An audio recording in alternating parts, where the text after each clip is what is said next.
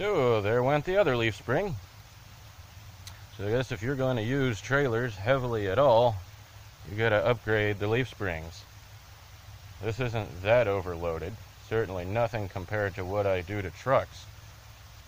I've never had a truck's leaf spring break off. But there's both sides of this one. These things are just not nearly as resilient as a truck's. I use trucks with the springs bent over backwards and such. This was not that way until two of the leaves broke off.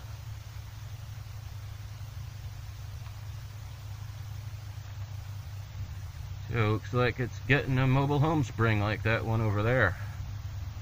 So I already did a video about this, just giving you an update that there went the other one. Trailer springs are horrible.